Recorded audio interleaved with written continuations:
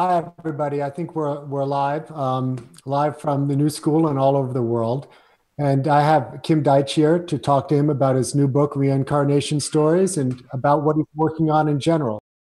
I've been looking forward to having Kim here at the New School for quite a while. So when I saw that he had a new book coming out, I was excited to schedule him. I've been a long-time admirer of his work. There was a moment when I was writing quite a bit about graphic novels, and Kim just really stood out.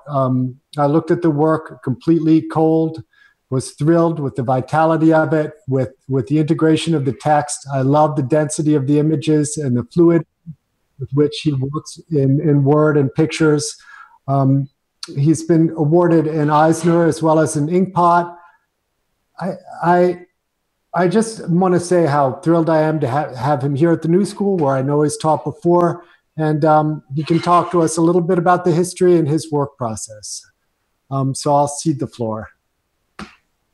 Well, greetings, everybody. I'm glad to be here and doing this event with you. Ostensibly, I'm here to be talking about my current book that's out called Reincarnation Stories. And I guess to start, I'll tell you a little bit about it. The funny part of it is, if you ask me point blank, do you believe in reincarnation? Well, I have no idea. I mean, it's so beyond me. But I thought, well, there's great story fodder here, A. And B, back when I was a little kid, I remember, I mean, a real little kid back in Los Angeles. I remember being out with some of the kids on the street, and I don't know, we got into sort of a deep conversation for a bunch of 4-year-olds because somehow the subject of death came up. And this little girl was going, "Oh, you don't have to worry about death. When we die, we're all going to go to heaven, and it's a great place, and we'll just be there forever and ever." Wow, hey, that's pretty good. So I went home and told my parents the good news. And they just looked at me and said, "Forget about it." I mean, these people were like, sort of left-wing modern people. And they just said, that's not going to happen. This is what you got anymore. Oh no, I do. And so you better make the most of it. And so I thought, oh man, is that right? So I don't know. I was sitting around, and actually, you have a scene up here exactly about that moment back when I was really little. It's 1948, a gazillion years ago, 4 years old. And on my own, plan B, I came up with the idea of reincarnation. You die. We've all been here before, and you'll be born again, as another person.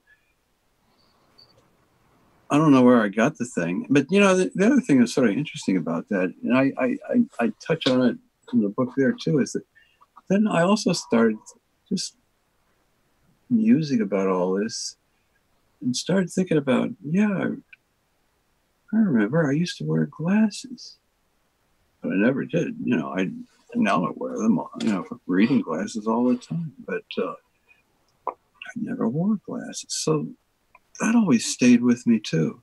And so I'm not saying, oh, well, there it is, stunning proof. No, I have no idea. I only know what we all know, and no more. It's interesting to speculate. And that's all. But it's also like, oh, hey, I can get some stories out of this. And the funny thing is, but way back, right after I finished the Boulevard of Broken Dreams, I was on the phone with Chip Kidd, and he was going, "Well, Kim, what's the next thing you're going to do?" And I said, "Well, Chip, I think I'm going to do a book about reincarnation." But the thing is, I had no idea what that book would be. And the very next day, after that conversation, 9/11 hit, and boom, reincarnation got knocked right out of my head, and I don't know. I got onto whatever projects I was going on, and that was about 3 books ago.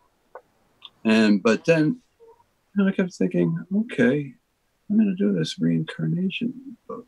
But the funny part of that all is I wonder, like, okay, I had that conversation with Chip Kidd, and 9/11 hadn't happened.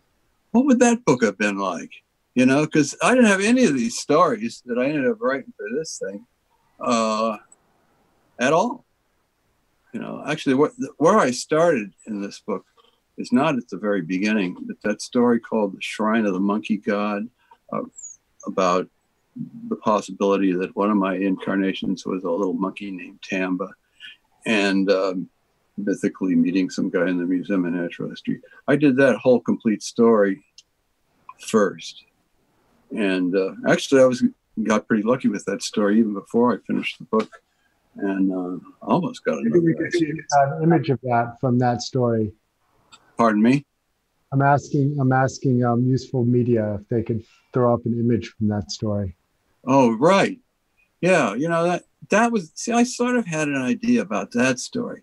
And because it came to me legitimately enough, I was going into, you know, all this stuff about me as a kid going to the Museum of Natural History. Well, that's true. I mean, just about everybody in my generation, sooner or later, the class teacher would take you off to the Museum of Natural History for the day, and that was a good sort of day off from school. You know, and these dioramas, they're so timeless. I mean, they look exactly the way they looked when I saw them 10 million years ago. And it wasn't then that I noticed this one exhibit, but it was more recently than that when me and my wife, Pam, were there. And there's this one diorama of 15 white-mantled colobus monkeys. And I looked at that thing, and I think there's a picture of that at the very beginning of Shrine of the Monkey God.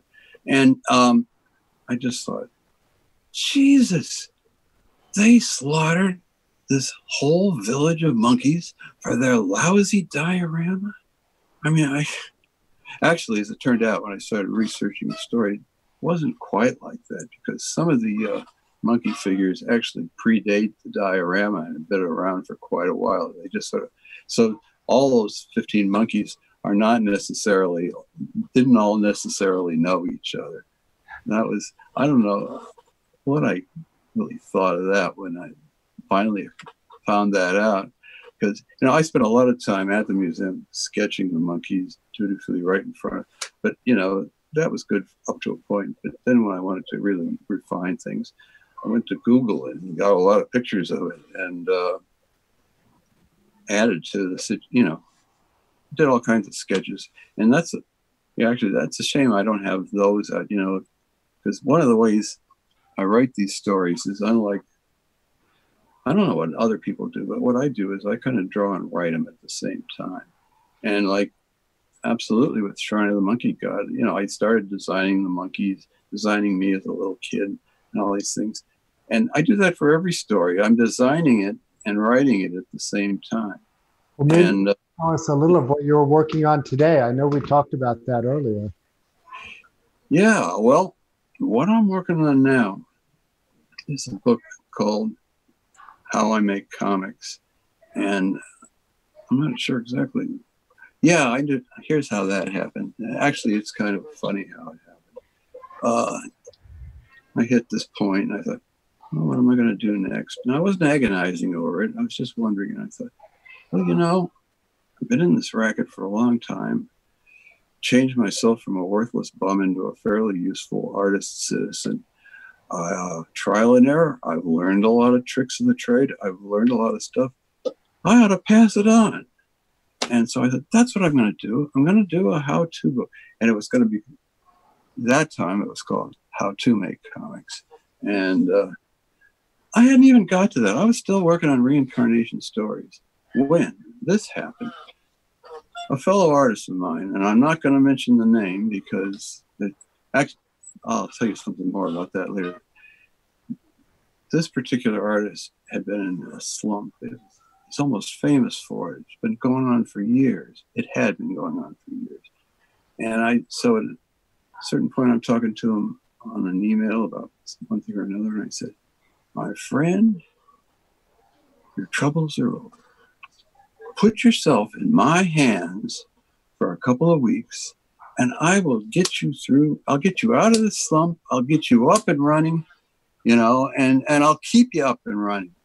And he bought it. And so I started working diligently with him. You know, every week I'd tell him stuff, how I've learned to avoid slumps, how I've learned to keep things going, how to get a better relationship with your subconscious mind, all these valuable nuggets of truth that I have amassed over the years. But, you know, it didn't work. At a certain point, I even was getting kind of sore because it seemed like the guy was getting off on the fact that it wasn't working. But that's neither here nor there.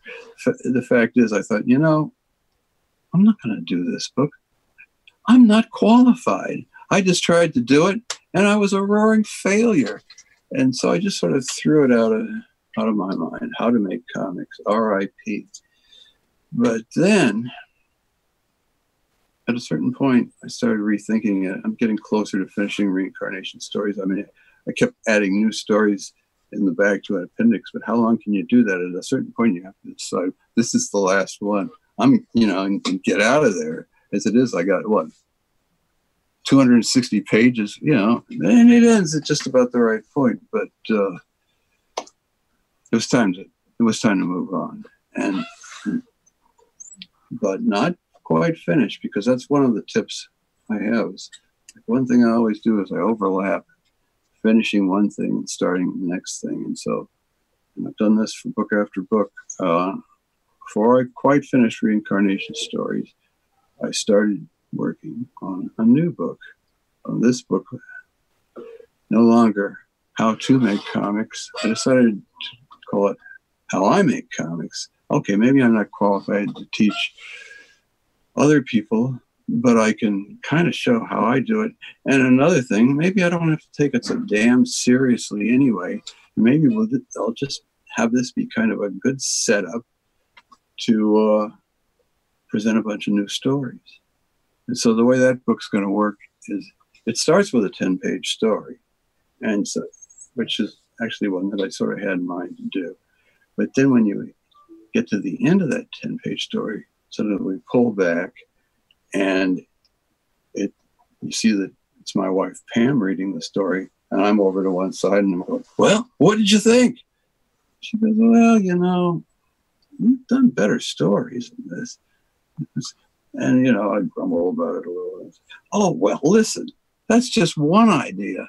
You know, I've got this story about an elephant who escaped from the Brooklyn Zoo. You're going to love this one, you know, and it's a pretty good story, I think. And so we go into that story. You know, while I'm presenting the story, we show the story, which is a pretty funny story about an elephant named Emma who escaped from the Brooklyn Zoo and went back to her old circus, who happened to be playing in town at that time.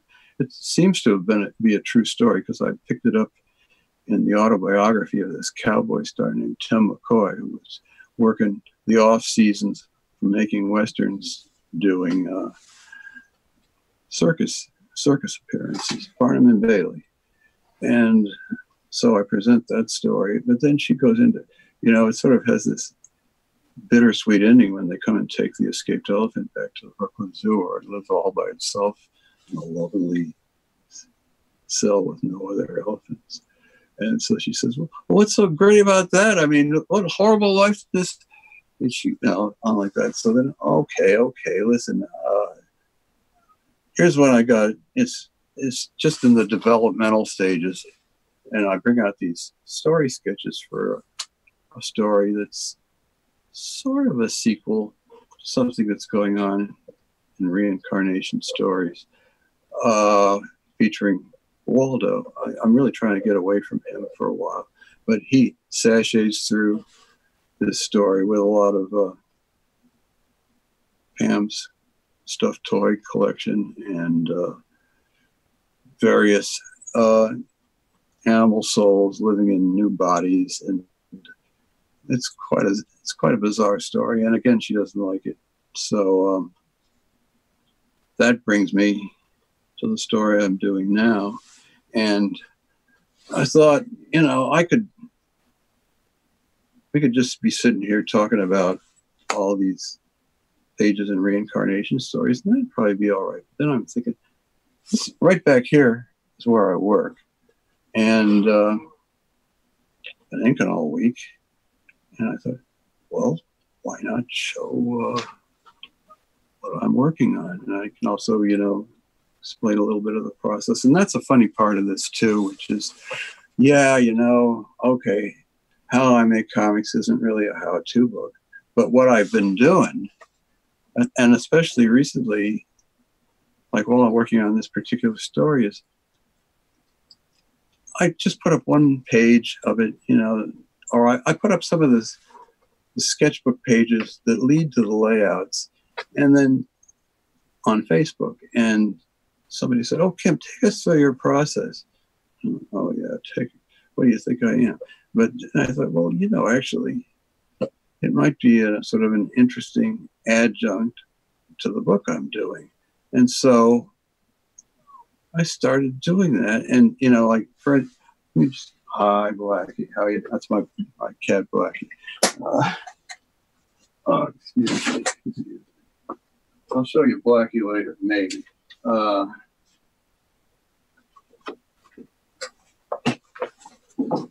This page here, I don't know how well you can see this page, but this is a page where I'm telling Pam, okay, I've got another one I've been saving. And I lift up this piece of plexiglass on my desk and pull a story note. And there's a note here, and it's true. I said, many of my story ideas began as notes that I stuff under this piece of plexiglass on my desk, which is true enough. I've got some in there, you know, and for every 5, maybe 1 actually makes it. In fact, the first story of this book is living under there forever. So I take her through this story, and this is a story. So anyway, yeah, no, it wasn't this page. This is the page I'm doing, one of the pages I'm doing right now, which isn't quite finished. Kim, could you hold that a little closer so we could see it? Oh, yeah, sure. Absolutely. You tell me when it looks. Actually, this is the page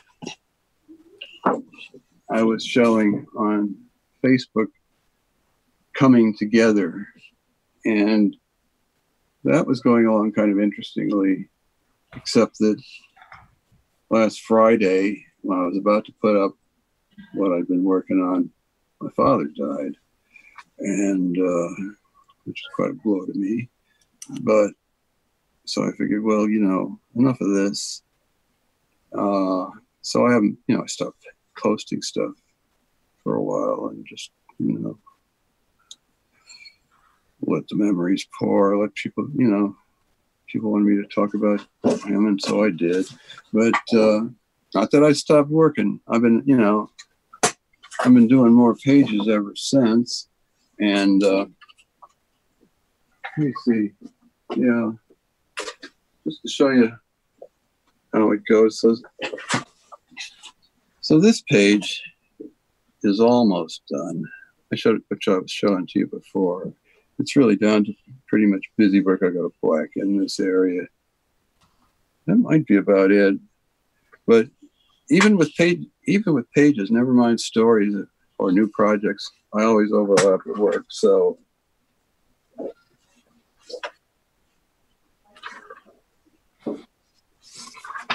is there a script that goes? Go on. I'm sorry. Is there a script, or is it just you go out, you write the text as you I worked on different drawings, idea sketches for this as I was going along. In a minute, I'll see if I can hunt some of those up. I mean, they're not so very far away. They're down here in a pile. Okay. Yeah. So anyway, this is where I am. I keep a bunch of them going at the same, you know, I'm already working on this page. And how I get to this stage this is a layout of the same page. It might be harder to make out. What I do is first I work up a bunch of story ideas.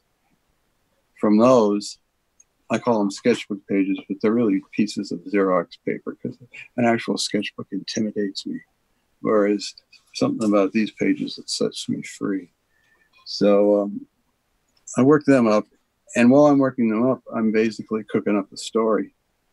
And I'm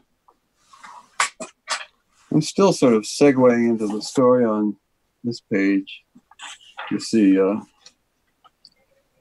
I start telling her the story about, you've seen those things on the internet where a hand is drawing markings on a cat and they sell them to you. You're a little sculpture of your cat's markings.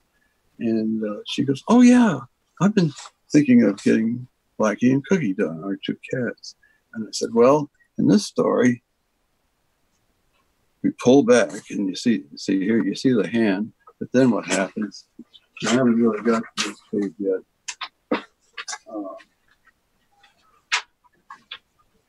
So I can show you what it's going to be. This is where the story really gets rolling. So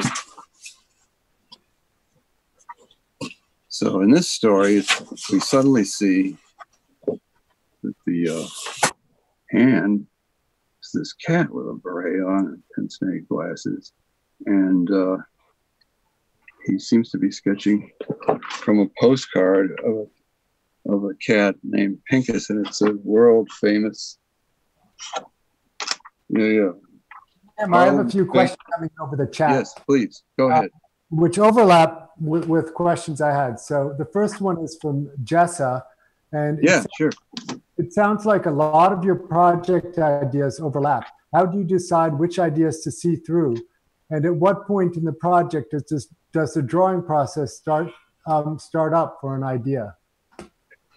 Well, I mean, it's just the stories. First of all, every story seems to start out as a half-baked idea. One thing I found out is, you get an idea, you kind of like it, but it's got problems. Well, if there's something about it you like, you ought to hang on to it. And ergo, all these story ideas under this piece of plexiglass on my desk. What I do is I get things worked up like that. Every now and then I go take a look at them and see how they're doing, work on it a little bit. Theory is every idea starts out as a half-baked idea, but if you hang in there, you can get it going. Now my idea, there's some pages in Reincarnation. The way I preview the book I'm working on now is the last 2 pages of Reincarnation Stories. All right, let me get it out. It's addressing what's being talked about here. As I actually talk about just what I've been talking to you about how every story starts out as a half-baked idea. And you see me explaining this to my wife while the cats are looking on. But so, and you go and look at them every now and then, see how they're doing. But the idea, and I have it here, is you should kind of visualize in your mind that there is a conveyor belt going on. And it's got all these different ideas in various stages of readiness. And if you just keep back checking in on them and looking at them, the ideal that you're looking for is that this conveyor belt full of ideas, that there'll always be something just about ready to go at any given moment. And so the answer to the girl's question is, when it's sort of evolved to a certain point, it's ready to go. And, as crackpot as this theory sounds, and I admit it sounds a little crackpot, well, it seems to work, knock on wood. Let's be some word there. It seems to work. And so, like, for instance, this story, which basically, this one, what's basically happening here, this cat is drawing, he's putting markings on cat head meant to be sent to somebody who sent their photo of their cat. But when he picks up the photo, you can see here, he turns over to get the address, and it says, on the back, it says, "Come now." And so he gets suddenly startled. And then the last thing you see on the page, let me make sure I get it, is he's jumping out the window, going off.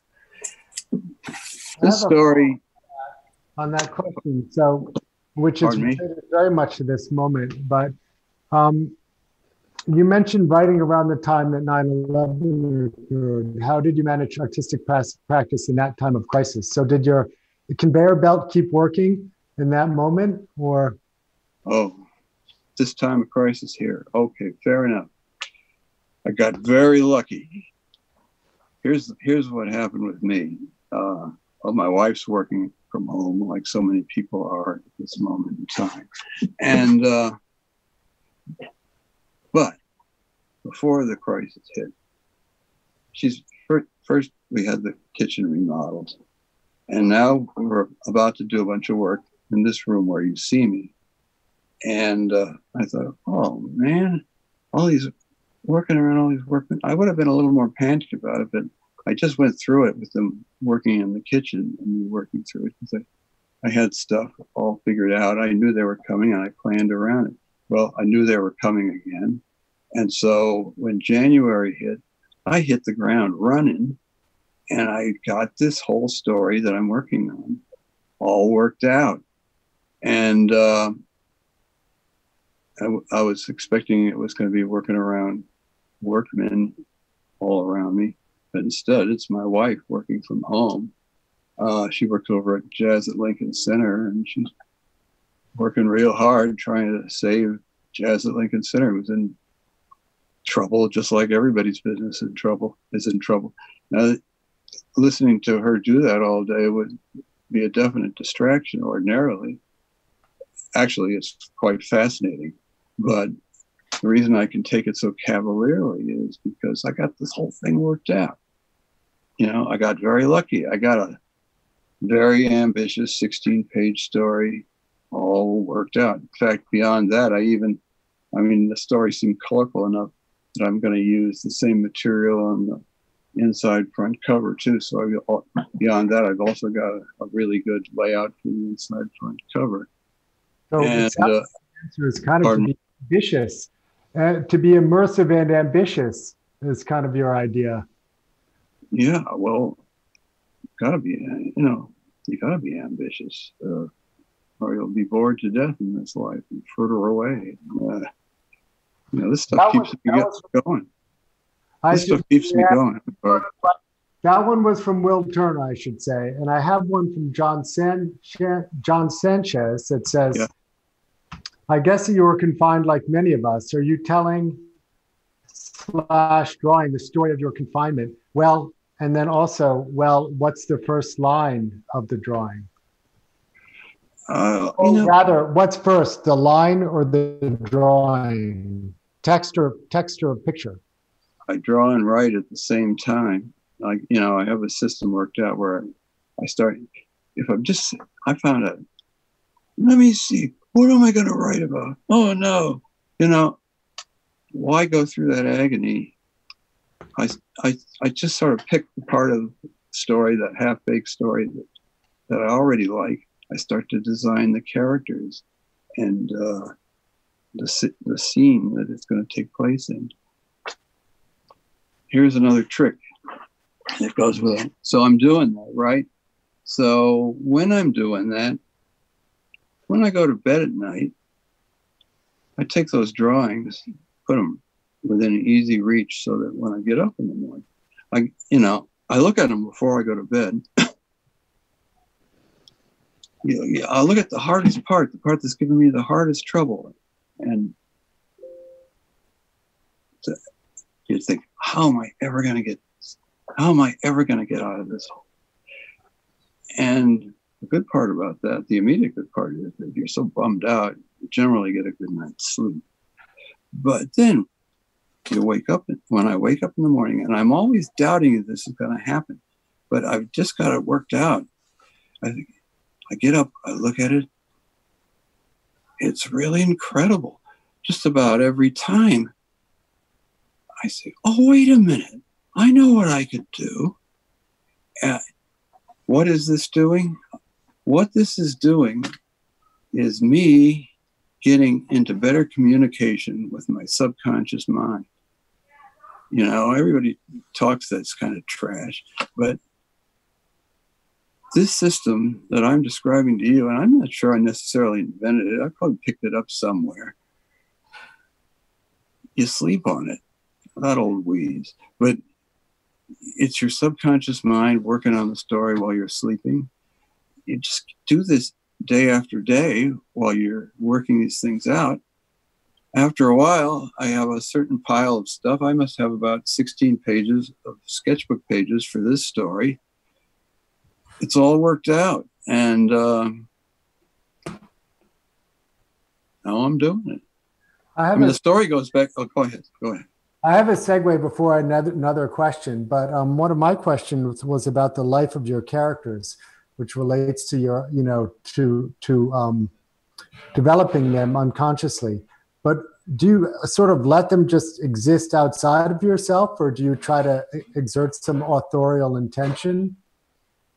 Well, sometimes you can play. I mean, I've gone to creative writing classes, and, you know, some of the stuff they've taught me, if you're really strapped, you know, take your character and just start writing and do a day in the life of your character and see where it goes. I've got some pretty good old writing exercises like that, but it really hasn't come to that in a long time. I got my idea. It just, you know, I'm telling you, this system for me, I'm not sure it will work for anybody else, but it leads me along by my nose. I mean, this whole book, Reincarnation Stories, I really did feel like I was being led along by my nose for the entire book. It was amazing, a little spooky. A follow-up question from Judith. I mean, some of your characters feel so strong, it feels like they just want to take center stage at all times, that they're vying for the attention.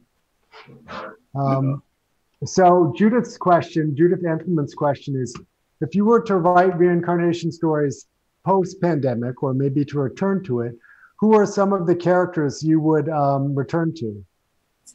Or wait, well, if you were to write, I'm sorry, I got the question wrong. If you were to write Reincarnation Stories post-pandemic, who are some of the characters you would return as? Oh, post-pandemic, I don't know. You know, like, you know, if I have anything about the pandemic, that would probably be way in the back of the appendix of the book, something I haven't thought up yet. And, you know, quite honestly, I think I probably will address that at some point. But I'm not going to let this damn pandemic derail me from the vision I have about this book. I mean, and also, come on, how many people are going to write my time during the pandemic? How many of those are we going to have to suffer through? I mean, come on, there's got to be something better than that. The reason I'm doing this stuff is to entertain myself. And frankly, that would not entertain me very much. You know, I'm entertained here by sort of taking myself out of the pandemic to the extent I can. Like, you know, and that's part of the whole thing. The first person I'm trying to please when I'm doing these things is me, entertain myself. In fact, that's at least another tip of way back. So yeah.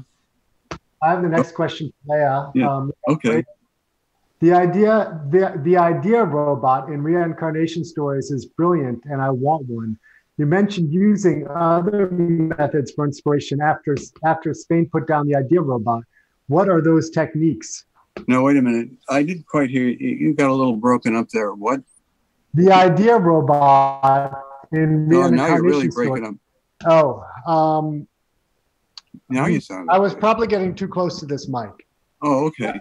The idea robot in Reincarnation Stories. Oh, right. Now I got it. Yeah. And I want one. You mentioned using other methods for inspiration after Spain put down the idea robot. What are those techniques? Oh, I've been telling them to you. I'm laying them out to you right here and now.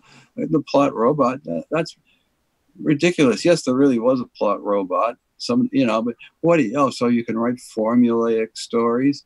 I mean, I have a version of a plot robot myself. In reality, I've never used it. I mean, I'm telling you where you get the stories. They come from inside your head, and you mine your head like you're mining gold in somewhere, only it's inside your head. Plot robot. I mean, I just saw pictures of this guy, Wycliffe A. Hill, with various prototype models of the plot robot for years, and it cracked me up. And I just thought, oh, this is pretty zany and very colorful. I could, use that. So I made up this cock and bull story about knowing him when I had a paper route when I was that age, but I never met Wycliffe A. Hill and all of that stuff. That was just, a fun story. Wouldn't it have been fun if I'd met him and knew him? And, well, what would that be like? And so that's how I go. I've got a question. Yeah. Before the next question arrives, I've got one I'm dying to ask myself, which is, how do you think about and how do you characterize history? What's your kind of attitude or thought process around history and and your relationship to it and how history functions in your stories? Well, I guess, I was always interested in history ever since I was a little kid. Before I could read, I'd look at books my parents had. Oh, here's my cat Blackie. This is Black. Anyway, one of the books I used to read like that was called The American Past. I mean, it's a pretty familiar pictorial textbook. And I just, even before I got into, the history of movies and stuff, just general history, especially American history, it just always fascinated me. March of time, our place in it. I don't quite know what to make of it, but I definitely recognize that, I'm a player in it. And of course, you're more a player if you really choose to be a player. And I choose to be a player. And you want to amplify on that question a little more? Zero in on it a little more? It's interesting to me as well that there's a kind of a sense that there's real history versus the history that we know. So the stories start with a kind of presumption of the history we know, which is always mediated by completely alternate universe. I tried to get into that a little bit in that appendix story I did called "Who is Buck Jones?" called "Print the Legend." That's a quote out of Liberty Valance. So yeah, if you don't like the way it really went down, print the legend. And and there is something sort of valuable about that. And like in the case of Buck Jones, a story immediately popped up after he was killed in that terrible Coconut Grove fire. The first time I ever heard of him and somebody was talking about him, they just presented that as fact. Oh yes, the truth is Buck Jones got out of that building and rescued several people. And then finally he went in for the third time and that was it, and because nobody could stand that this kind, wonderful guy died. And so they came up with this. And, I knew the story wasn't true. I have a definitive biography that really explains what happened, which is just horribly depressing. But I thought, well, let's print the legend too. I mean, because it's a nice story. It's too bad it wasn't like that. And, I'm also curious, before another question pops up, is you're kind of, seems like a real dichotomy between New York storytelling versus Hollywood storytelling. And to me, it plays in a little bit with your history, with your family background, as well as your East Village history. And that these are somehow two very different ideas of what history is and what storytelling is. I don't know if that's an intention or if it's a thematic element. New York versus LA. Well, LA, seemed like a fabulous place. It's where I emerged into consciousness. My father worked for CBS Radio. He used to take me over there. And it's all kind of misty and distant. New York, I could tell stories. I could dine out on stories about, the getting started comics on the Lower East Side. But it is an actual fact that I used to have to walk in and out of my building with a loaded gun and successfully defended myself on a number of occasions. Because once you get, once you've been mugged once, one thing about that kind of thing is if they succeed once, they always come back. So I know when this guy got me at knife point going up the stairs one day that he'd be back. Well, it just so happened that somebody had left a 32 Saturday night special type gun and lots of bullets at our place. I never, I'm not a gun person. I never went near it. And that happened. I went over to the shelf. I took that gun. I put it in my jeans, and sure enough, boy, 3 days later, fucking turkey was back. And again, I didn't look for a confrontation. I was a 6 flight walk up. I thought, oh, here he comes again. I just started thundering up the stairs, and I got all the way there, and crummy police lock wasn't working. When I had my hand on the lock, suddenly there's this guy again. So I reached into my jeans and I pulled out this gun, and it was like, but boy, it didn't matter. That guy disappeared like a cartoon character in a Tex Avery cartoon, and that was exhilarating, And the second time it happened, some punk started trying to run some routine on me on the street when I was coming home. Said, I like that jacket he used. I think I want that jacket. I think you're going to give me that jacket. And I said, listen, I don't provoke. And I was just sort of walking backwards till we got into the out of sight and off the street. And I just pulled out that gun. And listen, man. And boom, he was gone. I saw him about a week later walking down 2nd Avenue. And I just gave him the word. I gave him the hairy eyeball. I had it with me. And he just walked along. So the difference between, I can remember. Oh, New York. Yeah, we want to go back to it. The difference between, California for me was sort of a fabled place, and New York City was a get down dirty place. And, and I'll tell you, living on the Lower East Side, I tell these stories to people. I don't like to tell them that much. But I said, but there's something else you got to know. It wasn't like some romantic thing, man. I was walking around with a permanent knot in my stomach all the time. And that's the truth. Yeah. So New York is a grittier place, and it's a harder place. I mean, when we moved to New York City, there's something about New York City. I've come to like it. I regard myself as a New Yorker.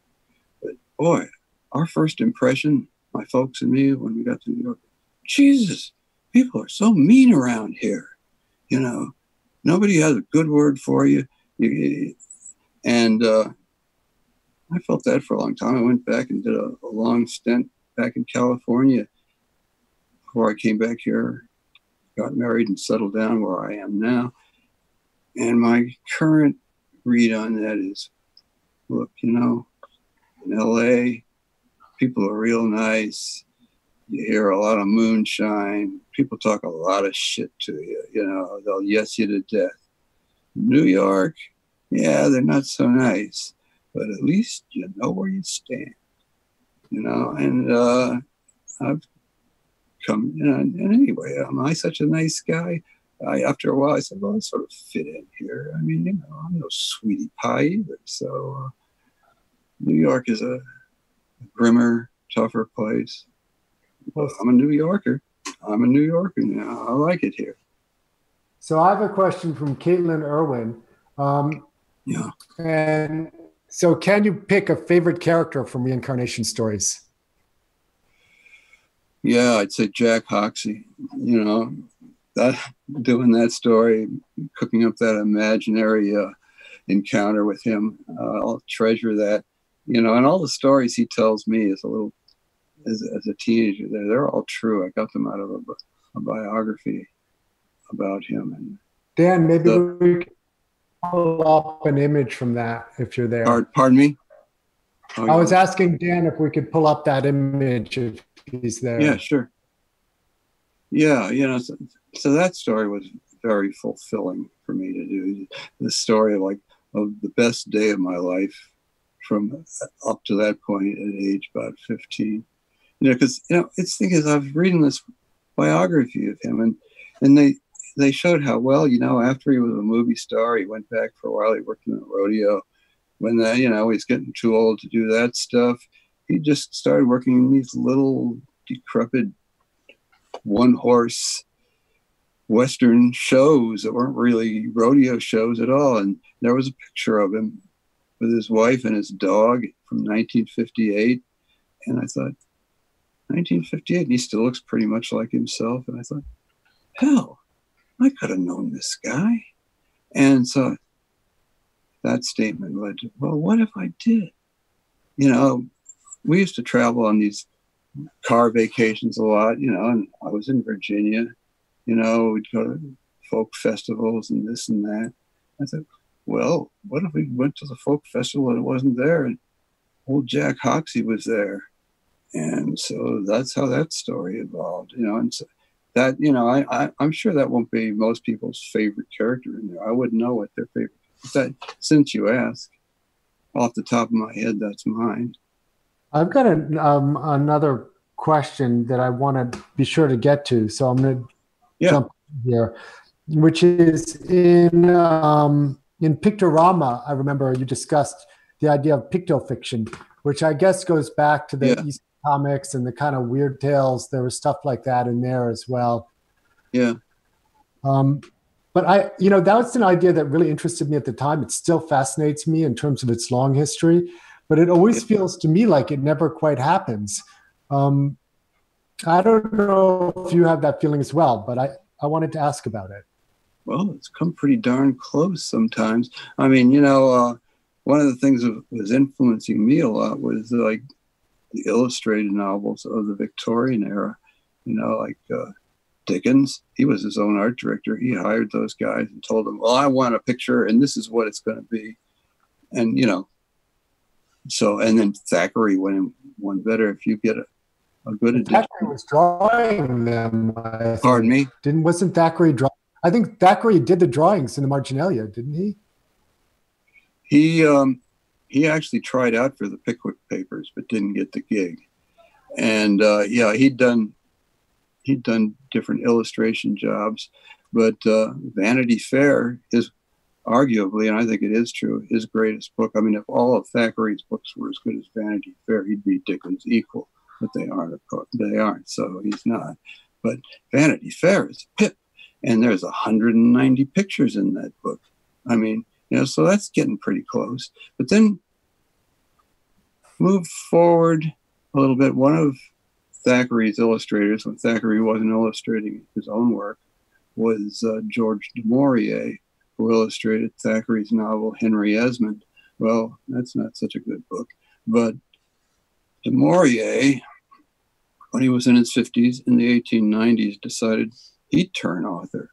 And so first he wrote Peter Ibbotson, which is a darn good book. But the one he's most famous for is, it introduces this character, Svengali. Trilby, it's called Trilby, and by hypnosis, turns her into a hypnotic opera singing sensation. Well, the thing is, he's an illustrator turned author. So those books are really illustrated. I mean, that's really, you're getting pretty near pictofiction there. Yeah. So I devoured them. From Charlotte Slivka, and it's, well, in addition to using sleep and asking, sleeping on things, are there other ways to keep a clear channel to your subconscious? Any other mining techniques? Well, a lot of things help. I mean, one thing I always tell aspiring students, get into physical fitness. It doesn't even matter what kind, but I especially noticed it when I was a runner. When I was living in North Carolina, I used to run 6 miles a day. And, once you made that achievement, it's like you've conquered the first real good challenge of the day. And then you are really ready to get in there and do some stuff. So I'd say get into physical fitness. Doesn't matter what kind. I'd say just they're all good. And that'll help, you know. Trial and error. Question. Yeah. So I was wondering about your color palette. Like, do you, so you, not all your books have color, and sometimes there's color in part and not in another. Yeah. Do you work with a specific, do you come up with a color palette that you then work with, or is it very free ranging and the color palette just develops when you color, or? Well, I'll tell you what's really done wonders for me. You know, it used to be I'd struggle with color. I'd do all these different, I'd Xerox something and do all these different color things, and they'd get pretty elaborate and took forever. But you know what's been my savior for color is Photoshop. Because Photoshop, man, you know, your first idea about color develops into your last. You can sit there, try out different colors, flip colors. It's marvelous. And so I don't even worry about that anymore. I just, when it's okay, it's time to color, I just get to coloring. The only downside for me is that I'm not very fast. And, you know, yeah, you know, maybe I'd do books all in color, except that just getting that 11 pages in Reincarnation Stories took a long time. It's fun, a long, fun time. But, you know, you're sitting there working it all out. I suppose, you know, you could put it on the fast track. When I'm doing it, I don't even want it to be on the fast track, though. I really, coloring with Photoshop, when it isn't messing up somehow technically, is my idea of a good time. So I swear by that.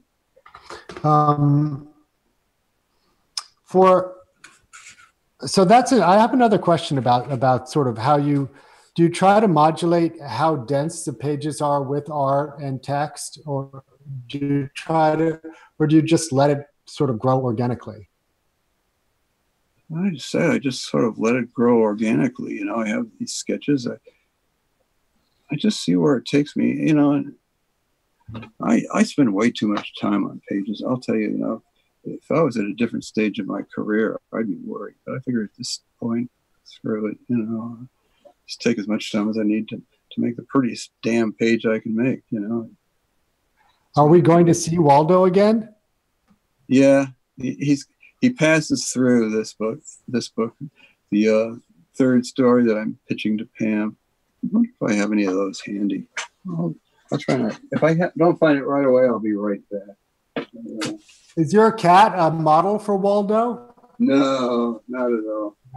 No.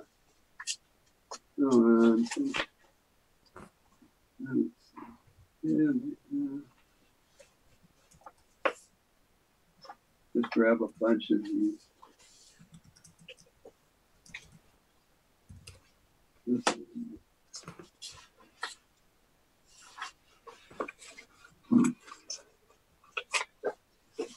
No, never.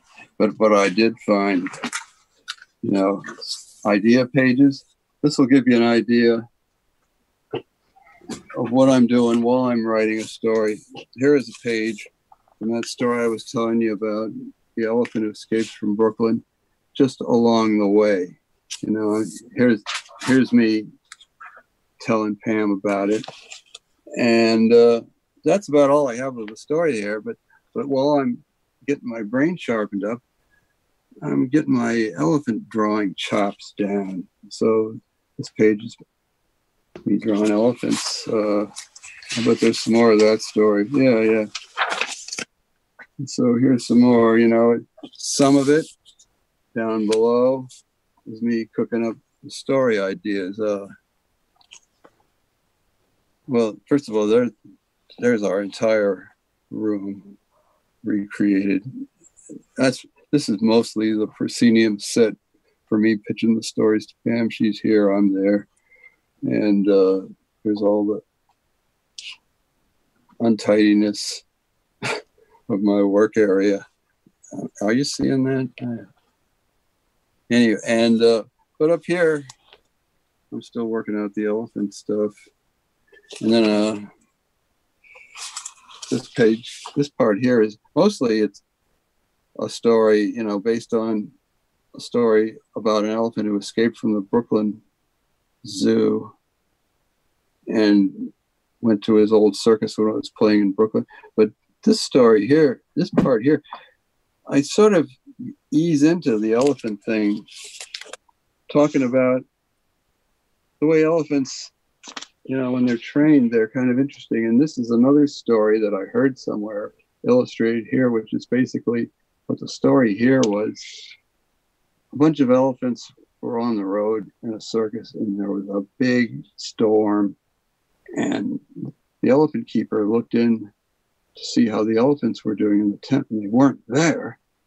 And then he looked out in the raining field, and there they all were, grabbing each other's tails, doing their routine that they did on, you know, during the circus.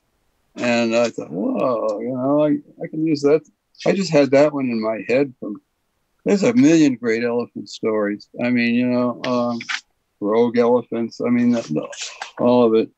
Yeah, I did a rogue elephant story in it. You did? Mine, yeah. Yeah, you know, it was a tragic elephant story. Pardon? I did a tragic rogue elephant story in Tales of Woe. Any story about rogue elephants has got to be tragic. That's for sure.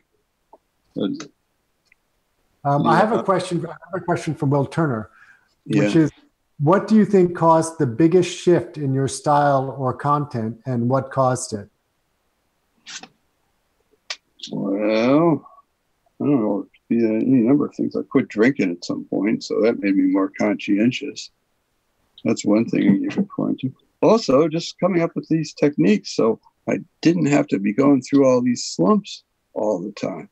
When I was younger, and I had very bad habits, I drank a lot, took a lot of drugs. Generally, you know, a jerk looking for a good time.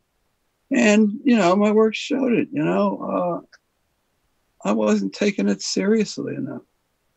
And so I think the biggest shift was, it wasn't specifically necessarily quitting drinking, although you could point to that as being a big one. Just at about the time I quit drinking, I also just sort of took inventory of myself. I mean, I busted up with this girl I'd been living with for 11 years. And that put me into a massive depression. Although I didn't sit around and mope about it, it also galvanized me. And to get more serious about my work, I got a job as an art director in North Carolina. I was on the wagon doing work there. And one week I fell off the wagon, and there was this storefront Alcoholics Anonymous place nearby. I'd been passing it every day and thinking, no, I better stay on the wagon, or you're going to end up in there. And yeah, sure enough, I fell off the wagon, 1983, and stayed drunk for a week. And then I went over there, joined AA, and I've never taken a drink since. And I just started taking everything a little more seriously, but not to the point of telling mopey serious stories, because like I say, I'm out to entertain myself. And so maybe that was it. You know, there was a definite shift where, you know, when I first started out, it's a wonder I lasted this long, because I really sort of seemed like Mr. Most Likely Not to Succeed. And, you know, I probably would have gone there. I mean, all my drinking buddies, I mean, I can think of one who's still around because he quit drinking, the drummer of the Fugs. He's still around, but like most of my drinking buddies are long gone, or they lost their mind and they're in a rest home now, you know.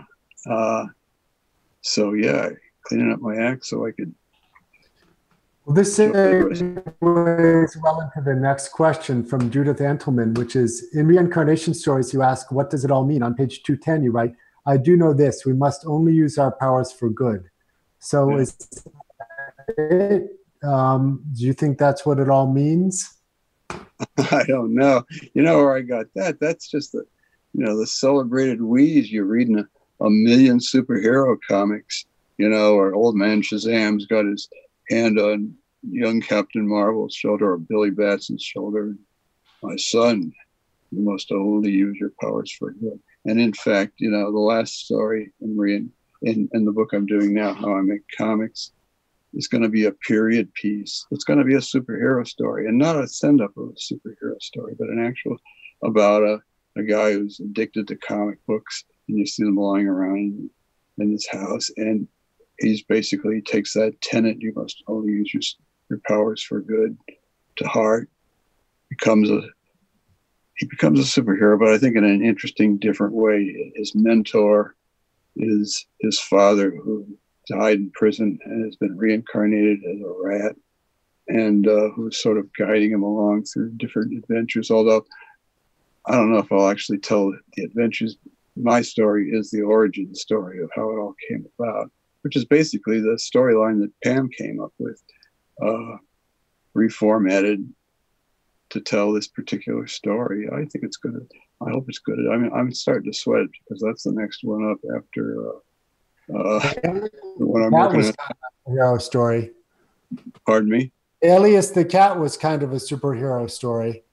Sort of. Yeah, that up till then, that was the closest thing I'd ever done like that. And, I'm not looking to suddenly go superhero, but I'm looking forward to giving it a shot one time, and not a satiric shot, but a real shot, just because I think I have something interesting to do with it that transcends just being an asinine superhero story, which God knows I've read enough of.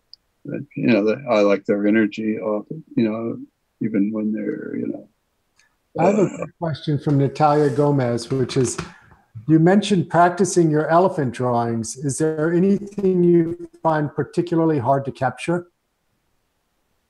Well, I don't know. It's just that, I had to get it figured out, and I'll give you a good tip about that. It used to be, if you're an artist, you'd have a morgue full of pictures that you worked from. Maybe you'd have a whole filing cabinet. But you know what my morgue is? Google Images. I mean, and that's, how I got my elephant chops together. I just went to Google Images, got all these pictures. Some of them I threw out. And then, just for openers, I just started flat out copying some. I mean, these are flat out copies, these up here. And until after a while, I started to get more comfortable and, working out my own poses. Here's a good segue. Sort of, there's some copying going on, but then I'm starting to, get a feel for the character, give them their own interesting look. And while you're doing that, the wheels are turning inside your head of how the story's going to go. Yeah. This is like segueing into the Tim McCoy part. There's a picture of Tim performing at the Barnum and Bailey Circus back in the late 1930s. Boy, I hope they don't sue my ass for using that story. But, Seeing that last image leads to another question. Maybe it's kind of two parts, but some of your images, you seem to like intentionally give them a very stiff quality, and sometimes they seem very fluid. Like Waldo at times seems almost boneless, at moments, and then other times the characters have a very kind of frozen in time aspect. And I'm wondering how you think about that. If it's sort of pacing, or if it's how you want us to feel the characters in that moment. Oh, it's just me struggling with how to draw, I think. Some people are natural born artists, and that's great. God will bless them, and others are like, in my case, I'm really more of a writer who draws. I figured it out. I'm figuring it out. My father, I visited him in Czechoslovakia in 1962, right after I was out of school. And he's sitting, we're sitting around talking. And he goes, Kim, when I was your age, I could draw circles around you. I don't think you really necessarily have it. Now you're a pretty good writer, and if you want to stay here, I'll send you to school, learn the language, and we'll send you to writing school. I bet you we could probably make a pretty good writer.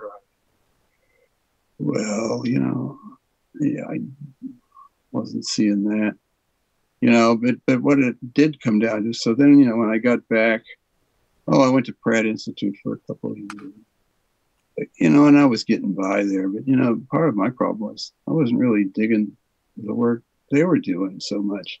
One night I went out and drank it, and I met this Norwegian seaman, and he said, "Oh yeah, I've been all over the world. I did this and I did that. And you could do it too. There's seamen's unions all over Brooklyn, and if you got a passport, you could be on your way in no time at all over the world." So I finished honorably my second year at Pratt, took a leave of absence, and got on a Norwegian tramp steamer off to Japan and stayed on it for the next 6 months. And when I got back, I didn't know what I wanted to do, but I knew I didn't want to go back to Pratt. And so I just worked a lot of working stiff, straight jobs, and that was good for me, just to get, punch a time clock and get out there in the real world, see what the real world is like. But at a certain point, I started thinking, this is no, so what are you going to do with your life? 20 years old and 21. And I thought, maybe I could give this another shot, but I'll just try to, and I sort of segued into it, doing paintings, semi-abstract, some were more figurative. They were immediately successful. I was selling them, they were leaving, I wasn't getting rich, but I can make a living with this. But then, paintings weren't quite satisfying me. And I just suddenly, comics, I thought, well, that'd be good, but I don't know how to draw, But then I thought, well, maybe I can figure it out. What happened to somebody? I was working as a child care worker at a certain point, and I was showing them all my art, and you could sort of see it evolving into comics, and all the way to a few of them. I had done a few comics, and I was even using the character who later became Waldo. And this guy was looking at him, and he was going, "Yeah, these are pretty." I said, "I'd love to be a true comics, but I just don't know. I just can't draw that well." And he said, "Well, these are better than Captain High." I said, "Captain High? What's that?" He said, "Did you ever hear of this underground newspaper called the East Village Other? It's a comic strip in there." And so I went and dug some up, and I can draw as good as this guy. If he's getting away with it, maybe I can too. I quit my job as a child care worker. I had $500 in the bank. I withdrew it, closed out my account, went down to the Lower East Side. I wasn't sure whether I was going to be a painter or what. But somehow, one thing led to another. And about I'd say a year and change after that, I was on salary at the East Village Other, drawing comics. I mean, I don't want to sound smug or anything, but I think about my life, and the funny part of it to me is that I've sort of succeeded by doing all the wrong things. All these moves that didn't seem like they were going to get me anywhere, they got me somewhere. And I think I can understand what that was, because I was sort of schooling myself and becoming a better person. One thing I was always addicted to, and still am to some extent, are self-help books. And, you can just get a lot of tips on how to organize your life from those things. And I certainly have. So I'm going to put out a last call for questions. Yeah, bring them on.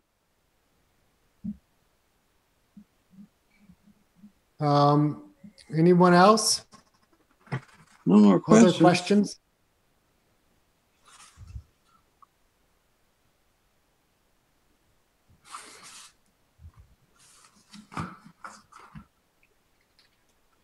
Well, what do you want to do? You want to see some more pictures, or? Why don't we look at a couple more pictures for our last 5 minutes or so? Yeah, I'm hoping I can find what I'm looking for.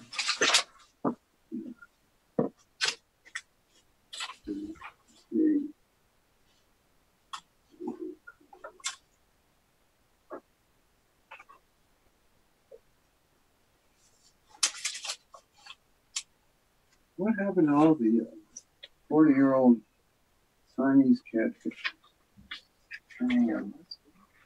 Shit. You know, I only got this idea to take you through this thing at the last minute, so it's not like I have it all organized out. But I did see one picture you might appreciate since you live in Brooklyn. Okay. You do live in Brooklyn, right? Oh, Oh, I guess that's the tech guy I was talking to before we started. But this story where the elephant busts out of the Brooklyn Zoo and escapes to his old circus. Here's a scene where he's on the rampage, and I give you a little guided tour of Brooklyn. You got Ebbets Field over here. that cat was in that elephant is in Brooklyn right now. The elephant is in. Well, the story took place in the late 30s. That elephant, maybe he's still alive, but you know, I'm a little skeptical of it. This is it. You know, when I went to Princeton, you see this building here with the clock face. When you're at night, especially if you're smoking a little weed, it looks like this big creature with the two clock faces look like eyes. And I just, you know, when we used to be running around Brooklyn, when we went to prep, I just love the look of that. And then recently, when I started riding the F train, I suddenly saw that building again. Turns out it's an insurance building or something. But to me, it's one of the great sights of Brooklyn. Not that I necessarily know half of what the great sights of Brooklyn are. But, so this story sort of is an homage to Brooklyn along with everything else. Let me see what else I got. That building is luxury condos. Yeah. Let me see what else I got here. I got more down here. One more, and then we're gonna wind down. Oh, okay. Well, I hope I have given satisfaction. Thank you so much. Thanks so much for meeting us here today, and it's a pleasure to meet you online. It's too bad we couldn't do it. Oh, likewise. I hope we meet in person one of these times. That would be great. That would be great. Yeah, and you know, I enjoyed myself tremendously. You know, great to chat. Let's see that last image. What have you got for us? What have I got? Okay, well, what have I got? These take too much explaining. Well,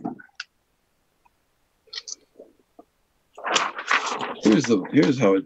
This is my idea page, you know, and here's where I'm working out the ideas for me pitching the story to Pam. And right after the first 10-page story, we pull back and she's looking at the last page of the story that I opened the book with, and so that's her doing that. And what do we have over here? And then it's just me going, well, wait a minute, maybe I got something else you'll like. And so that's just sort of the look of how this is. So it's sort of me and her bantering back and forth. She complains that I make her too mean in the story. But, you know, I say to her, honey, it's the Pam Butler character. It's not you. But we get along great. We'll look forward to the next story. Well, yeah, me too. But yeah, you know, I'm working night and day on it. It's keeping things interesting. And like I said, you know, this time, you know, I figure I'm doing better than a lot of people because what do I do? Most of the time I am home anyway. I mean, so now that this thing's going on, there's a lot of places I don't have to go and be interrupted by. You know, I'm not saying it's a bowl of cherries or anything, but yeah, I'm lucky. I'm lucky. I've always been lucky. You know, Well, fortunate. thank you so much for meeting us here today. And I guess Oh, you're welcome. we've been instructed to just keep smiling, and they'll log us out. Thank you again. You're quite welcome. Been a pleasure to talk with you about the work. Likewise, I'm sure. So long.